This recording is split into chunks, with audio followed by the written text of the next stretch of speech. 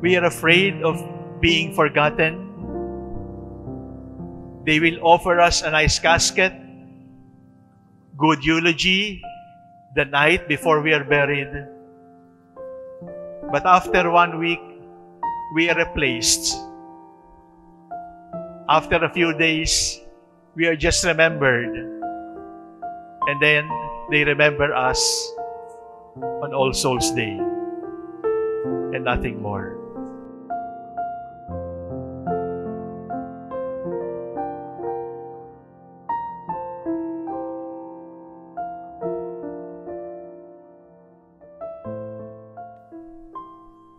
I'm afraid to grow old alone. And I'm also afraid to die alone.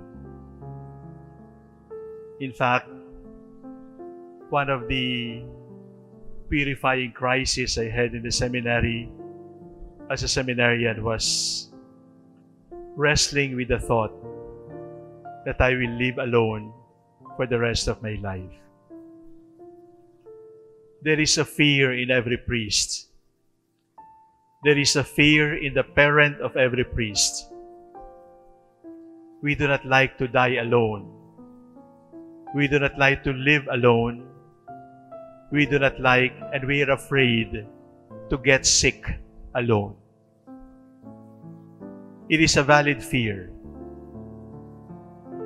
The fear of being alone is universal. And as a seminarian, as a young man, I wanted to be a monk. And Thomas Merton was a favorite author. And what did Thomas Merton say about living alone? He said, living alone, that is hell of a life. And it worsened my fears because he taught me that living alone was hell. And indeed, it is. Because the Lord Himself said in the first book of the Bible, seeing the first man, He said, "It is not good for man to be alone." And here we are, celibate priests, living alone. We are living the life that God Himself said it is not good. And yet, we must live alone. We will die alone. We will get sick alone. Like Charles de Foucault, who died alone in the desert.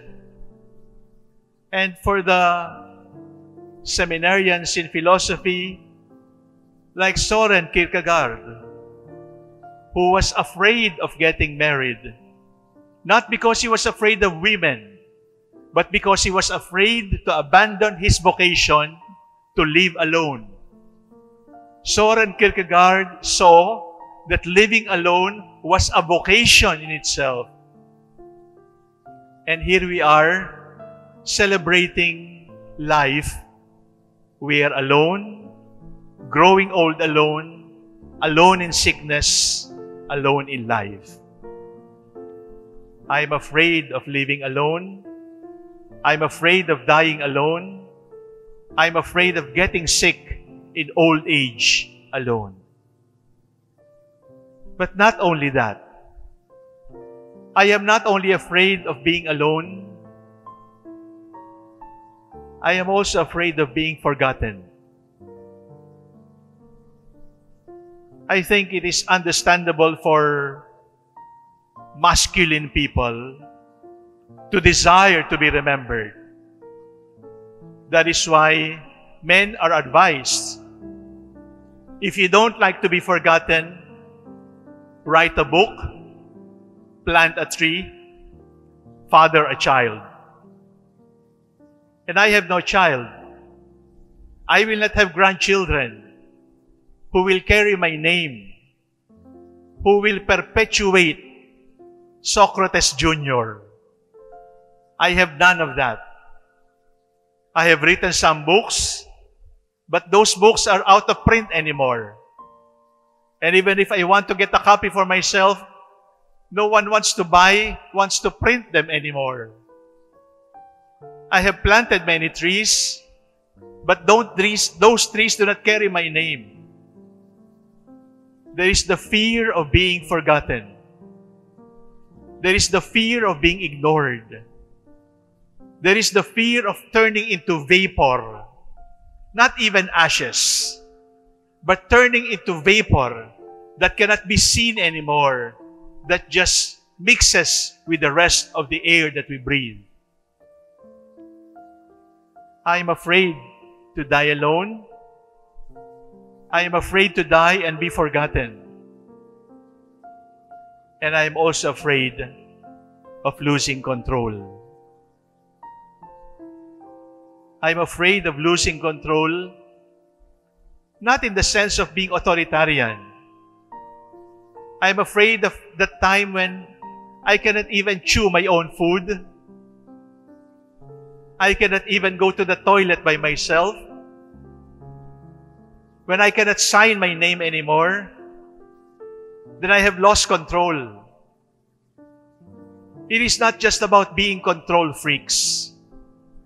It is just about living a life that you know where your life is going. It is about planning the years and you know where the years will bring you.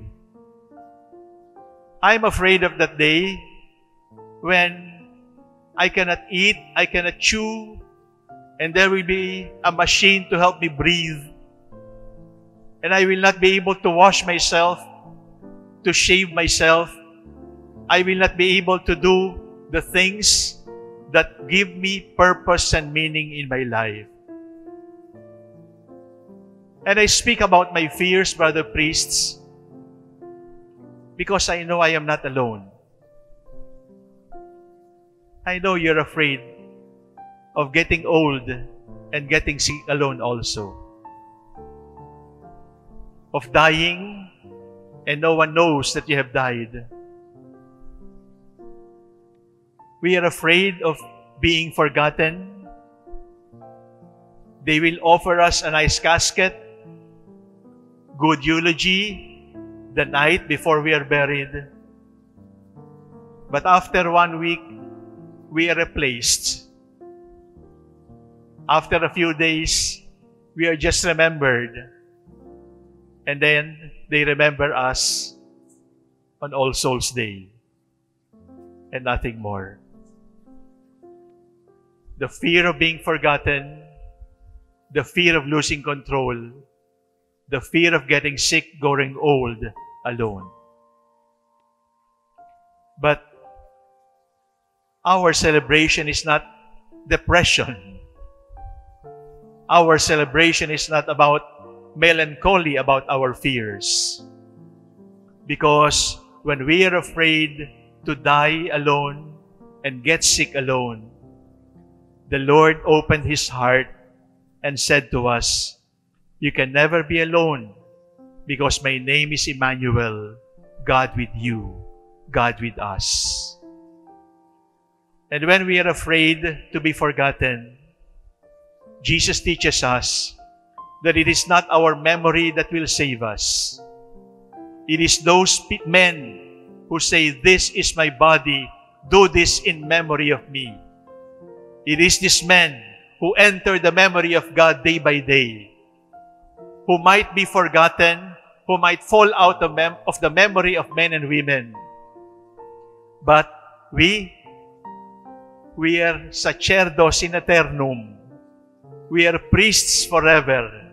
And we will forever live, even if people forget us, we will forever live in the sweet, loving, merciful memory of God. And when we are afraid to lose control, when we cannot breathe, when we cannot eat anymore, when we cannot bathe and we cannot attend to our needs anymore, God says to us, "I am the beginning, I am the end. Did you not say to me when you were alive, I believe in God, the Father Almighty, all-powerful. And my power is not in my strength of muscles. My power is not in my clear mind. My power is not in my strong knees. My power is the power of God. God Almighty, God All-Powerful. It is good to live recognizing our fears. But as we recognize our fears, let us recognize also that 365 days of the year, the Lord says to us, "Do not be afraid. I am with you. Do not be afraid. I will never forget you. Do not be afraid. I am almighty, and my power is enough for you."